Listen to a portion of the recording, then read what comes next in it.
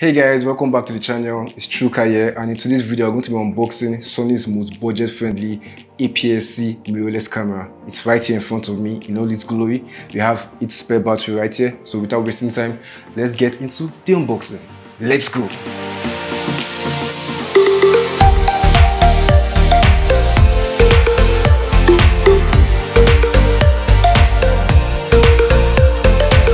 To have the camera in the box, and this is its kit lens, which is the 16 to 50 mirror lens ZV-E10 here. On this part of the box, if you notice, this tripod which is underneath the Sony is transparent, and I think what Sony is trying to do here is they're trying to tell you that you can use this tripod with the camera, but this tripod is not included in the box. So I see what you did there, Sony. I see you.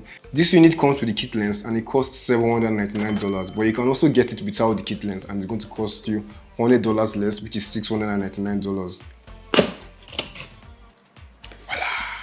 We have the Sony warranty card, user manual over here. Please do well to read it because it's very important. It's going to teach you how to use the camera and make sure that you know everything about your camera, which you should do.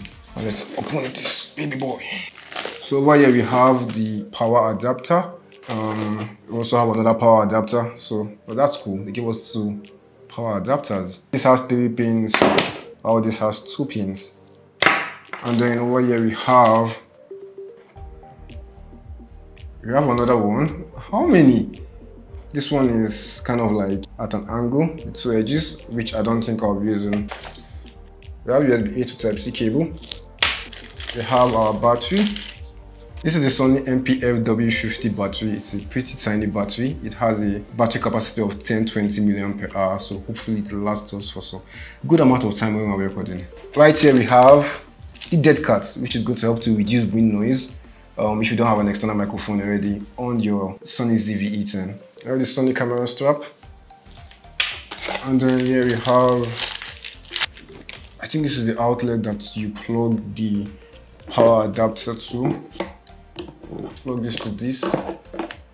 And then we plug this to our outlets. And then we plug USB-A to this. And then we plug this to the camera to charge it. Isn't there meant to be like a slot where you can put in the battery? I don't know, I don't think this is what it means for. I think let's still see what's inside the box. And then we have, that's pretty much it. So I tell me that this is how we're going to be charging it. Well, I don't know, I'll have to figure that out later, but that'll be weird, which means that I have to plug the camera to this to be able to charge it. I doubt there should be an easier way out. There should be like a separate charger for it, not needing the camera body to charge the camera battery.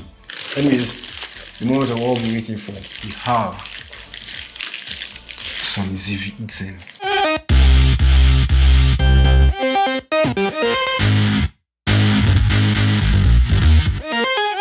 Oh, baby boy, what's up? 4K. Wow, this camera is really small. This camera is almost smaller than the Canon M50.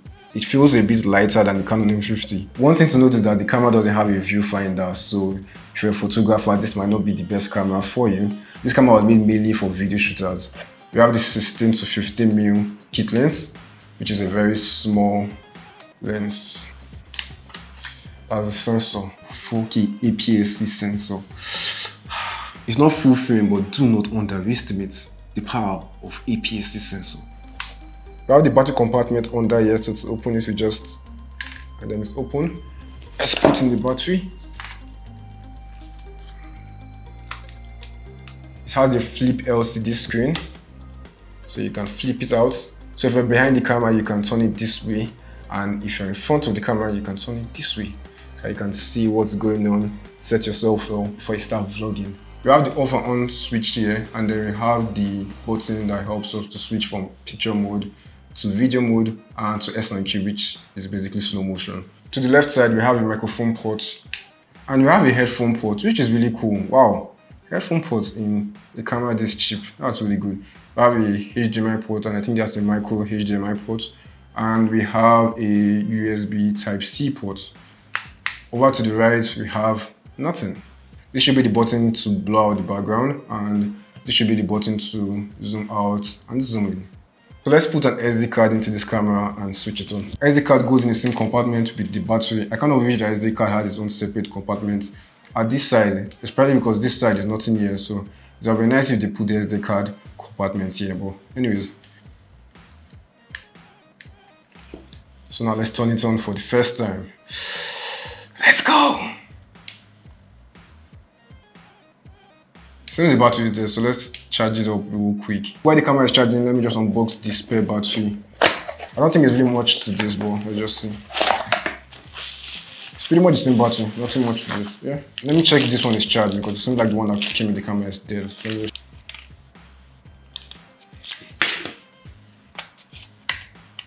and let's turn it on. Let's go. Why is it not coming on now? What's going on?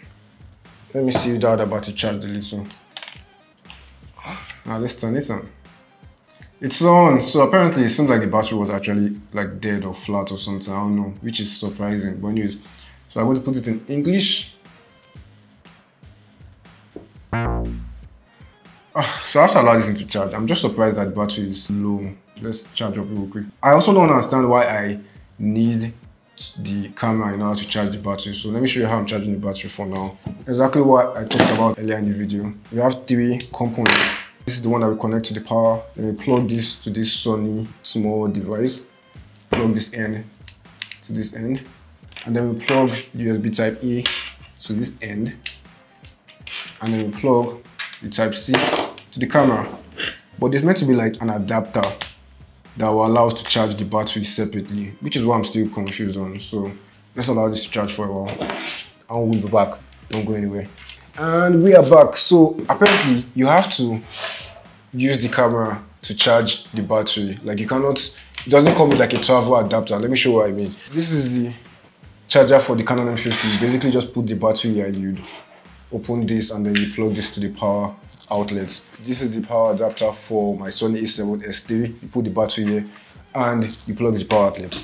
But for the Sony ZV-E10, for some reason, they decided that you need to use the camera body to charge the battery. So even though I have a spare battery, if I want to charge the spare battery, I cannot be using the Sony ZV-E10 and be charging the spare battery at the same time. I have to use this, and then when it dies, I have to go and plug it. And I just did a quick research just now and I found out that Sony actually sells the travel adapter, which is this kind of adapter, which you can buy.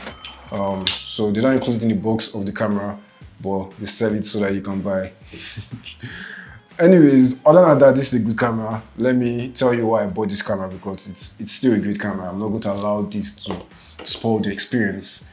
Just hold on. So the reason why I bought this camera is to hopefully replace my Canon M50, which is the camera I'm currently using to shoot this A-roll talking head section of this video. I shoot Sony now primarily. My main camera is the Sony A7S3, which is the camera that I'm currently using to shoot this top-down view of this unboxing video. And having a B cam, my B cam is M50. Having a B cam from a different brand is a lot of work because different camera brands have different color settings. Footage from this brand will not look the same with footage from that brand. And so when you're in post, when you're editing and you're trying to like make the colors to like match and look the same, it's kind of like, it's not an easy process. It takes time. It's not the easiest thing to do. So because of that, I said, okay, it's time, let's switch completely to Sony. So the best thing is to stick to one brand, and that's the purpose of the Sony ZV-E10, which is this camera right here. It shoots 4K and there's no crop when it shoots in 4K, and it has good autofocus when it shoots in 4K, which the Canon M50 didn't have. The Canon M50 works best when it's 1080p. When you try to shoot 4K with the Canon M50, there are a lot of setbacks. One, it has a very rich crop when you're shooting in 4K, and two, also the autofocus in 4K on Canon M50 isn't the best. So the Sony is going to help me fix that. And shooting 1080p isn't bad, but slowly it's kind of fading away. 4K is pretty much becoming like the standard now. So having a 4K camera is basically like future-proofing your camera. So that's another reason why this Sony ZV-E10 is it's really important. And also this camera also shoots in log. So there's S-Log3 on this camera, there's S-Log2, there's S-Log3. My Canon M50 didn't have log. You're not able to shoot in log with the Canon M50. And the Sony A7S3, the only picture profile I use is S-Log3. So the fact that this has S-Log3 also, even though it's 8 bits, I'm still going to be able to easily match the colors and get like the most dynamic range from the two cameras. So yeah, that's also a plus. And one thing I just discovered is that when you're using the kit lens and you want to zoom in, you don't need to like zoom in using an out like this. I don't think that's one of the right way to do this camera. This switch, if I take it to the left, it's going to zoom out, and if I take it to the right, it's going to zoom in. So now let's zoom in. So taking it to the right, and it's zooming in, and taking it to the left, and it's zooming out. To the right, it's zooming in. To the left, it's zooming out. To the right, it's zooming in. To the left, it's zooming out. Okay. Let me quickly set it on S-Log3 and shoot 4K with it, just to show you the little difference between my M50D and this. So this is the Sony ZV-E10, our first test with it. We're shooting in 4K 30. How's the quality? Does it look good? Does it feel good? Are the colors looking good? Is it matching with my Sony A7S III? We're currently on ISO 640. The base ISO for S-Log3 on this camera is ISO 500, so we're just, I think, like almost one stop ahead, which is just from 500 to 640. ISO 640, we're at f5. We can go as low as f4 with this lens, but we're on f5 right now, just so that more things can be in focus. And around 1/60 shutter speed, because we're shooting in 30 frames per second. I'm a 24p guy, don't get me wrong, but for this video, I want to try 30p. I want to go the 30p route. Another cool thing about the camera is that it's recording now. There's like a red color or an orange color. I'm not very good with colors. A red and orange light that is just there, which basically is letting me know that it's recording, which is cool. Let me see if I can just show you real quick. So yeah, that's it. That's the Sony ZV-E10. Can you see me? Can you see that light over there? That indicator is telling us that it's recording just underneath the Sony name on the camera body. And also, if you look at the LCD screen, you see like this red stuff at the sides, at the corners of this display. That also lets you know that it's recording. So when you're recording, you know you're recording, you know you're ready to go. Let's go. So anyways, guys, thanks for watching. If you enjoyed this video, please subscribe, because in the coming videos in the future, in the next couple of weeks, I'm going to be testing out this camera, and I'm going to tell you if it's worth buying or not. I kind of have a feeling that this is going to be the best budget camera that you can buy in 2022, because it's starting at a price of $699 for the body only, and it costs $799 for the body and the kit lens, which is pretty decent for a camera that can shoot 4K in 24p and 30p. For a camera that is really small, it's actually really small and light. For a camera that can shoot S-Log footage in 8-bit, but still decent.